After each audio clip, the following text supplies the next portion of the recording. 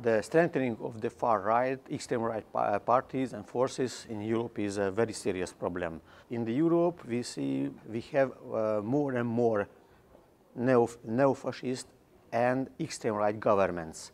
And we see that neoliberals and fascists have a cooperation, very close cooperation. Neoliberals making austerity policy, and fascists are dividing the society, who are afraid of the poverty and who are angry because of the system. If we want to fight successfully against fascism, it means we have to fight against neoliberalism and capitalism.